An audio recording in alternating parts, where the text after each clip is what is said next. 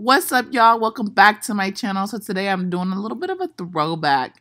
A lot of people wanted to see some of the videos, I guess, with Philip and him cooking. So I decided to actually just throw them videos over here, do a little throwback over here. I have a lot of throwback videos, not even just with Philip, but my mom cooking too. And with me, of course. If you want to see throwback videos, let me know in the comments down below. But I'm about to throw it back for you real quick. Weed. Show them your weed, babe.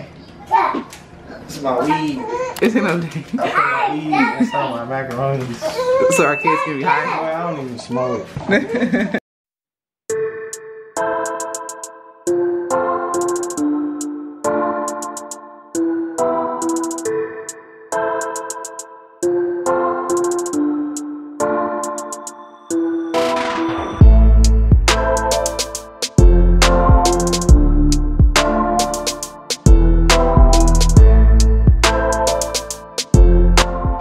I'm about to fry some chicken. So the first thing I do, and I'm just gonna show y'all how I start. Usually, the first thing that I like to do is I like to start by grease because it takes the longest. It takes the grease the longest to like actually heat up and stuff. So yeah, I put my grease in.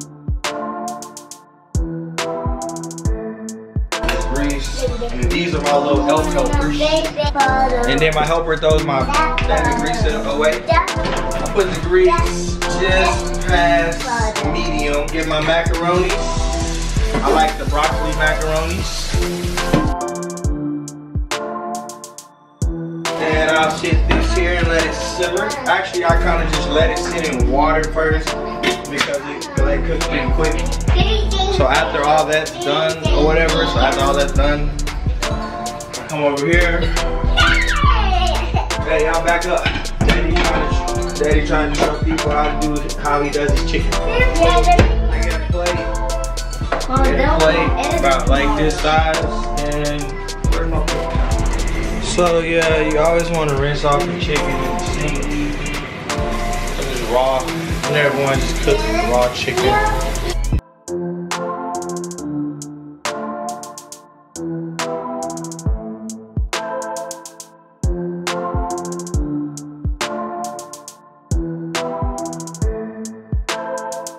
Always prep your flour. Make sure that there's no bugs in it.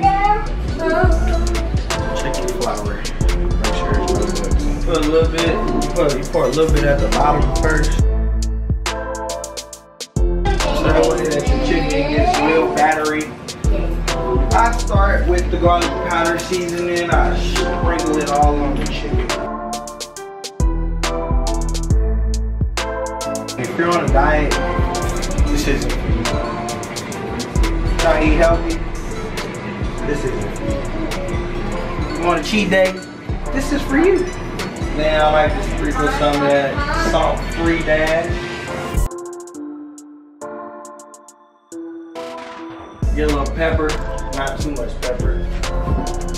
Then you put one in there. Oh, that pepper. Oh, shake it up a little bit.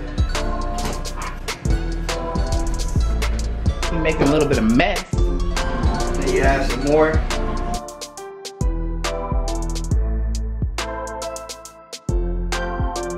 Say hi, guys. More chicken. Basically, you keep repeating that until it's almost to the top. You don't want it to be too hot.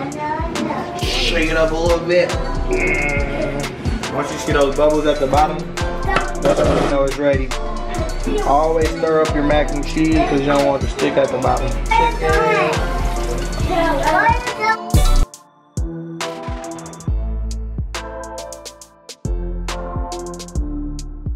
In about 6 to 8 minutes, it should be ready to take out, nice and golden. Put them right there, let the paper towel suck out all the grease.